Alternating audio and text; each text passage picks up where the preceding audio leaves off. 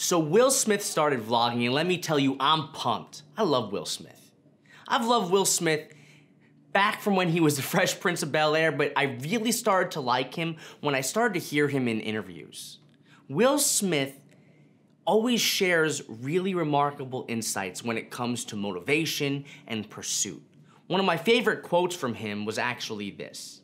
Essentially, he said, if we're both getting on the treadmill, I'm gonna tell you one thing. You're getting off that treadmill first, or I'm dead. And what's funny about that is that I've always felt that way about myself too. There's nothing that's gonna stop me from getting what I want. And when I see Will Smith, or saying this anyway in this interview, it just made me get fired up. And I actually did a video about this probably a couple of years ago now. But now, things changed. Will Smith started vlogging, and I've got some comments about it. Hey, I'm Derek Halpern, and you're watching Planet Derek, the place entrepreneurs come to get ahead in business and in life. And here's what I think about Will Smith vlogging. I love it. So Will Smith did a vlog where he quoted John C. Maxwell, fail early, fail often, fail forward. Then he goes on to share what he believes about failure. Nowadays, people like to view failure as something negative. It's so bad, in fact, that we've decided that people don't fail anymore. Everyone gets a trophy. And it's so weird because, on the one hand, failure does make you feel bad. But there's nothing bad about feeling bad.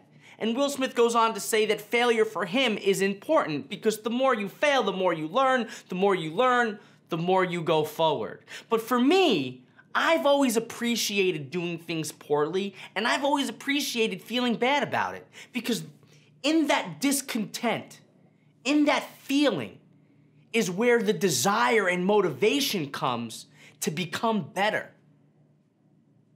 This is something I feel is lost on kids today. It's lost on people today. We're so focused on being so nice to people that no one is ever actually willing to give people the real feedback they need to proceed forward. When I first started speaking, by now you know, I wasn't very good. I've showed you a video of it. I wasn't a great speaker. I remember I got off stage, my buddy Lewis Howes comes up to me and he gave me some feedback. And he didn't say it to demean me, he didn't say it to make me feel bad about myself, but what he said is, hey dude, I liked some of the content, you need to get a little bit better at presenting it. Real, honest feedback. Now what's funny is I already knew I kind of bombed it, because I felt like the audience wasn't kind of engaged as much as I wanted them to be engaged, but hearing that gave me that wherewithal to proceed forward. For some reason, people today, they don't want to hear stuff like this. They just want to be told how great they are. They want to be told, oh, I sent this email and I got this result. So, you called it in. It's a half-assed email.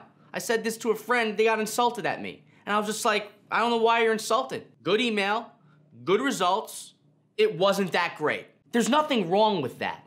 You don't need everyone to give you these compliments so you feel good about yourself.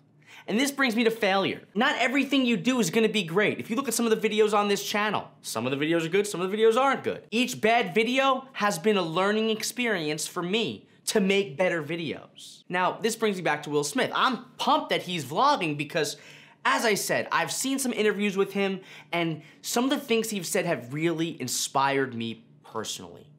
And now we're gonna be seeing him create more of this stuff? What? I'm pumped. So if you haven't seen his vlog, you need to go check it out. Go subscribe. And today, all I want to say is this. Sometimes you're gonna fail at something and you're gonna feel bad about yourself, but the most important thing you can do is wake up the next day, see that failure, and use that as fuel to go forward. I'm Derek Halpern. If you like this video, like it, subscribe to my channel.